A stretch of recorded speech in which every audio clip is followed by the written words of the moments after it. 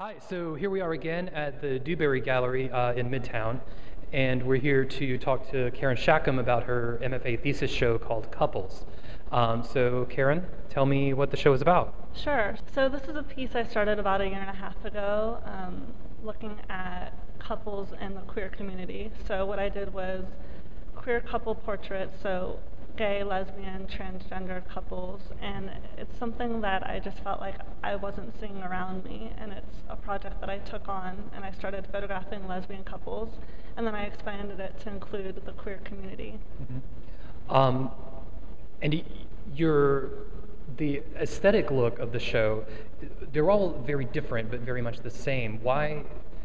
Can you tell me about that, how you controlled that, and what that, the backgrounds and the outfits, what that's really about? Sure. So I had this idea of the backgrounds. It came to me when I was thinking about family portraits and family portraiture and what I grew up looking at. And the first thing that came to me was these backgrounds of fabric and ornate portraiture and kind of what that used to look like with these gold frames. And I really felt like I just wanted to see queer couples in those same portraits and same positions that I've been seeing growing up of other families and even throughout history in portraiture. Mm-hmm. And so starting to photograph these couples, I felt like the idea of gay marriage has been in the news so much recently, and I started to feel like people kept asking me questions about marriage and if I was getting married and when I was going to get married, and that started to overshadow kind of acceptance of just them as people. This is something that I wanted to bring power back to this community, and I felt like for a long time, gay and queer art has been very sexual, and I think that was perfect for the time that it happened in. And I feel like in my time and in my community now, what I feel like the discussion is around marriage and gay marriage, and that is really important, and having equal rights is really important. But I feel like the issue now is of acceptance of these couples as people, and just I wanted to show them as any other couple would be shown and kind of elevate them to this kind of powerful place.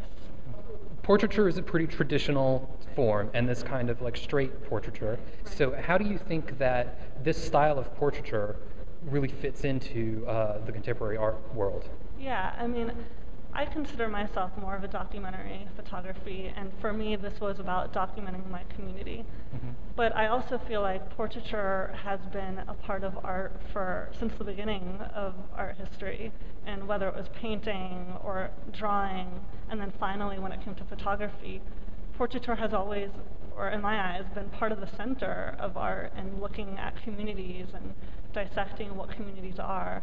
So I feel like this kind of fits into that, and almost like a new way of looking at it, and a new way of looking at portraiture and couples, and fitting it into the larger context of, fitting it into the environment. Mm-hmm. I still wanted to maintain that aspect of the energy of this community, and that was part of the background as well. I wanted it to have this positive, popping off the page energy that I feel like this community has. And I feel like that should still be maintained, even if you're fighting for these rights that everyone else has and becoming part of the norm or the normalized culture.